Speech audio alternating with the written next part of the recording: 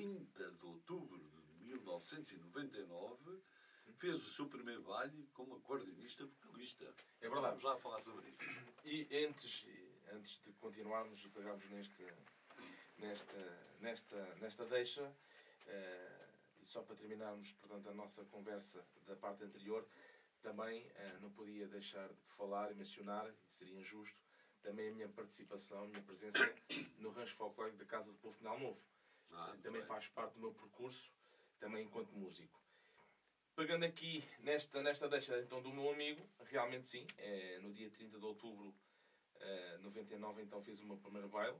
Foi feito precisamente na sede do Rancho do Barreiro, e desde então já são mais de 1300 bailes. É isso que eu fiquei surpreendido quando digo. Desde então já realizei mais de 1300 bailes, passando pelos distritos de Aveiro, Beja, Coimbra, Faro, Lisboa, Porto Alegre, Santarém, Setúbal e Viseu. É verdade. 1300 bailes. 1300 bailes.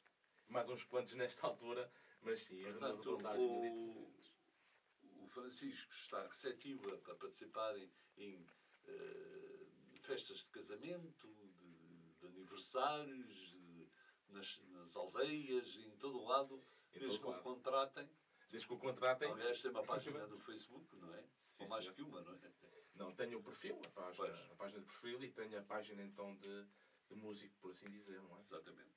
E então podem contactá-lo através disso, não é? Como diz o outro, a gerência agradece. Realmente, 1300 bailes. Sempre a cantar? Sempre a cantar. Bem ou mal, isso agora fica ao critério de cada um. Sozinho? Sozinho. Nada de coristas, nem nada. Sozinho. Sabe que isto, o folclore realmente, pelo menos a mim, trouxe-me uma grande vontade, apesar de não ser uma pessoa que em palco salte e grite e tudo mais, tento manter uma certa...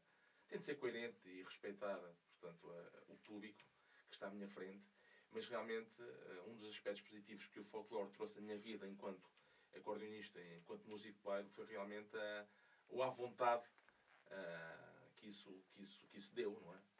Portanto, e é importante depois para todo o meu percurso, neste caso de 20 anos, sozinho, em cima dos palcos. Agora vamos para a pausa das 9h30, pode ser? Com certeza.